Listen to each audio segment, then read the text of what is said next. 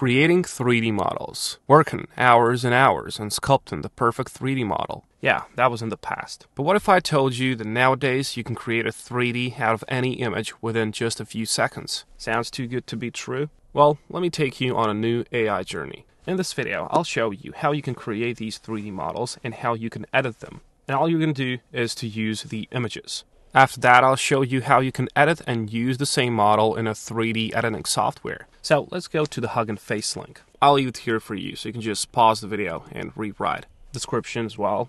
So this tool is called Dream Gaussian, as you can see right here. Generative Gaussian splatting for efficient 3D content creation. Despite the name, it's really easy to use. Just drag and drop the image in this box here. And then all you gotta do is to click on Generate 3D. But for starters, let's just use one of these examples. One of these images right here. Let's just take this, for example. Now, we'll just have to wait a few seconds.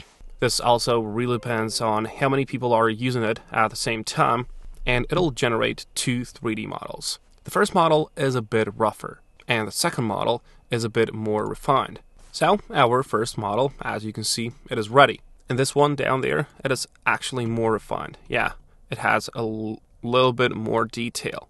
So basically, this is all that this tool does. If you want to download these, just click on this button and you will get a GLB file, as you can see.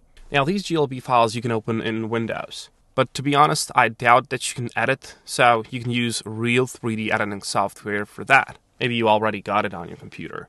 Now, you've probably heard about this software. It is called Blender. Everyone has been using it. It's free to use, and it's got a lot of things that you can do with, and it can open those GLB files effortlessly. All you gotta do is to click on the download button here. Then just install this on your computer. And then when it's opened, as you can see this box, we don't need it, so I will delete it. Now, what do you gotta do? Click on the file here, then go down to the import, and then go and choose this, as you can see, .glb files. And voila, this girl, this little doll, is inside of my Blender.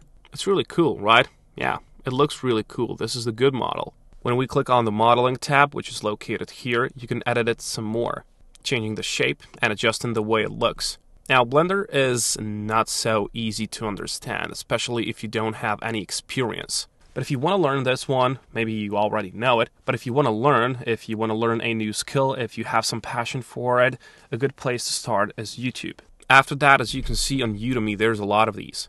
A lot of Blender courses. Yeah, they do cost a lot of money because, after all, this is a skill that will last you for a lifetime, and you can get a lot of money with it. But hey, if you just type this in the YouTube search bar, you will get a lot of things, and you can learn. There's a lot of free knowledge out there. I recommend this one. This is the video that has a lot of views, as you can see, 1.2 million, and people really like this one. So this is like for totally, well, as it says, absolute beginners. I'll leave this link right here and here as well, so you can go and learn.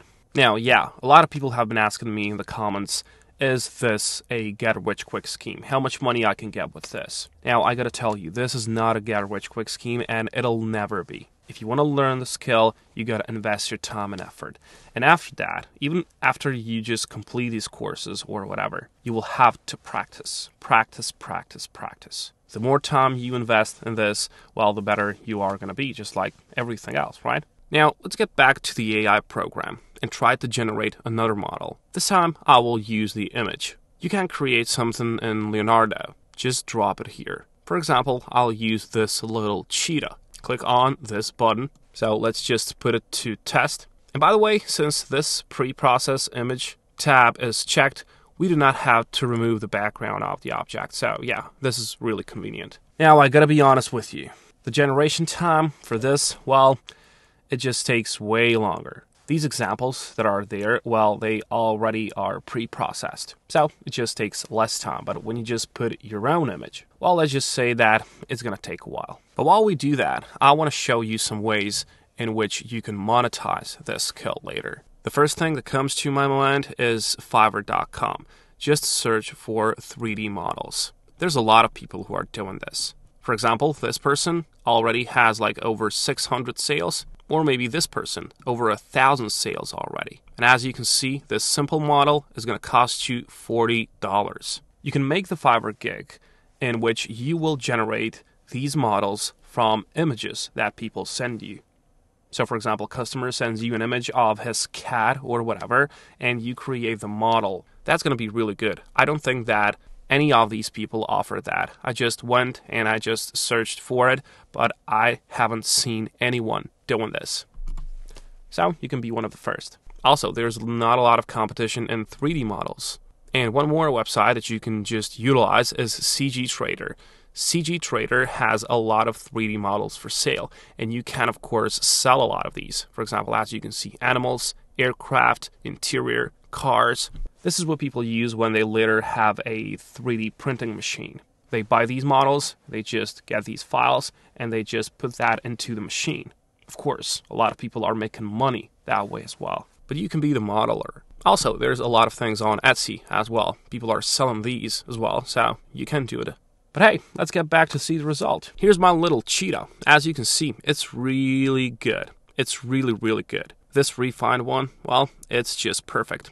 It has a lot of detail, even these dots, and even his face is really good for me. Let's download this one, and let's delete this girl, and let's just import this new one. Remember, import, and then you go here to GLB.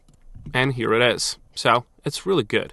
A little bit of these rough edges, as you can see, but nothing that can't be taken care of. Now, I tried with a lot of pictures, and I did a lot of testing with this one, and I made a lot of mistakes. But here's what I found. The actual input image has to be 3D as well. So, if you give it 2D image, it's not going to be so good.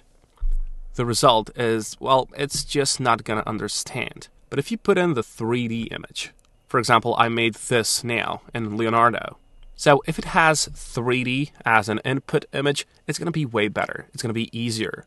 And since very few people are aware of these AI advancements, you can use this to your benefit. As I've told you, you can offer Fiverr gig in which you will create the 3D models out of images that people send to you. But as I've told you, the best result is going to be if they send you the 3D image or the real image, like a photograph.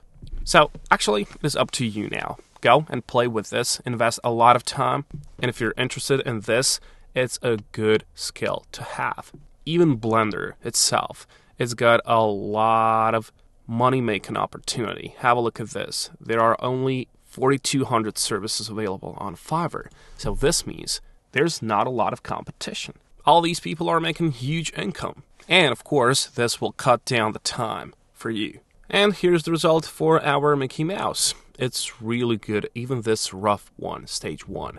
And this refined one, well, it's just good. Go and play with it. Remember, you gotta work on it. I wish you good luck, and I'll catch you next time. How you can edit and use the same model in a